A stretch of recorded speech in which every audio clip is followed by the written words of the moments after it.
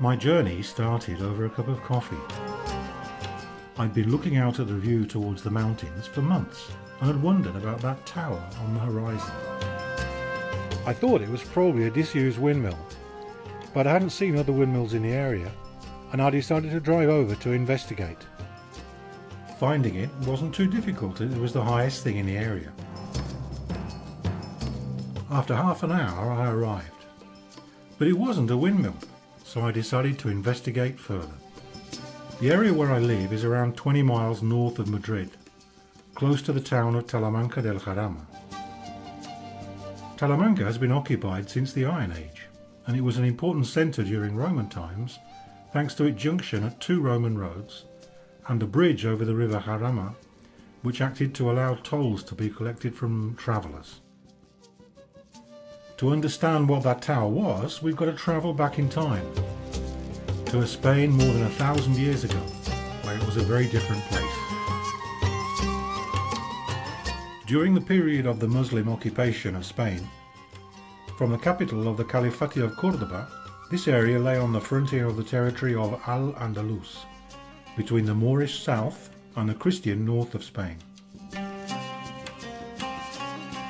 Toward the end of the 9th century, the Emir of Córdoba, Mohammed I, ordered the construction of watchtowers to warn of the approach of Christian troops from the north, as part of a defensive line of towers and forts designed to protect Toledo, the northern capital. The watchtower of El Velón is located just outside the village of El Espartal, in the hills above Talamanca.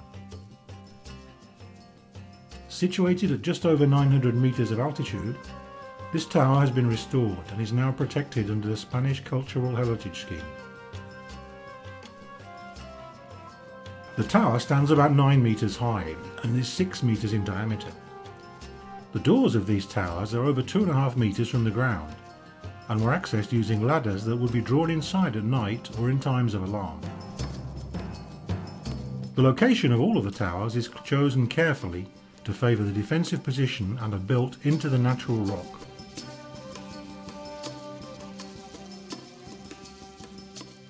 Sheer drops protect one side with views over the adjacent footpaths.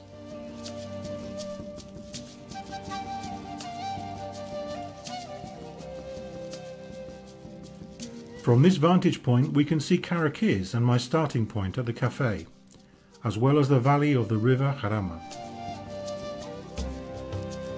The office towers of the north of Madrid can be seen, over 20 miles away. Madrid-Barajas Airport's main northern runways lie due south.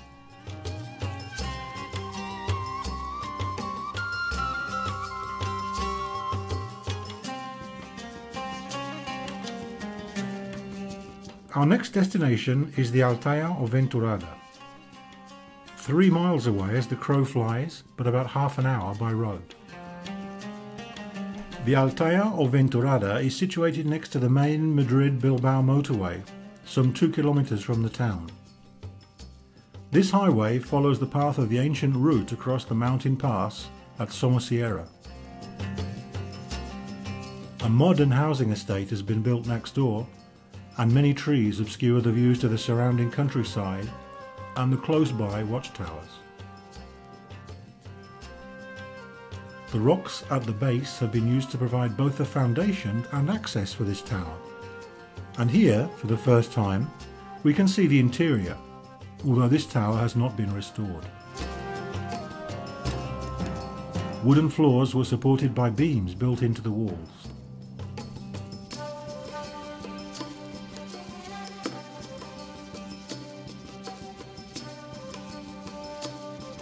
To the northeast lies the tower of Arribatecapas, close to the town of Torrelaguna, 4.5 miles away as the crow flies. This tower had a height of around 12 meters but has only been partially restored.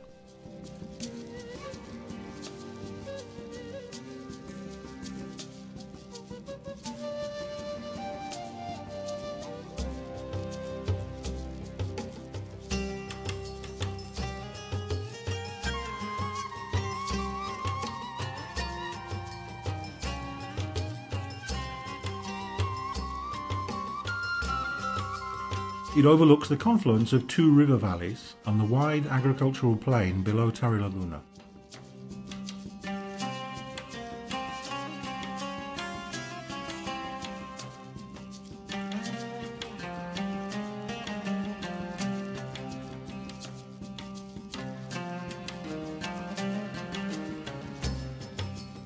From here we travel a further 3.5 miles to our last tower, El Berrueco.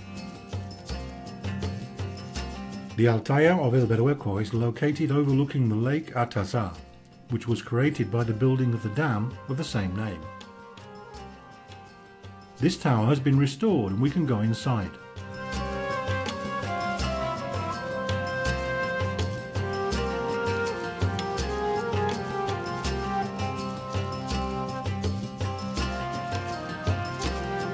The tower has 2 floors, the upper used as an observation level.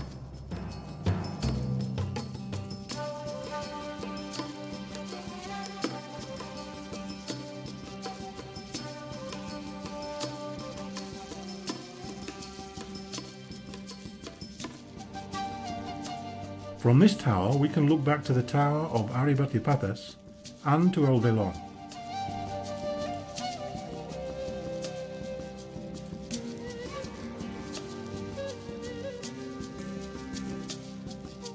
These towers were part of a system of fortifications which includes castles and forts, all along the line of the northern frontier of Al-Andalus.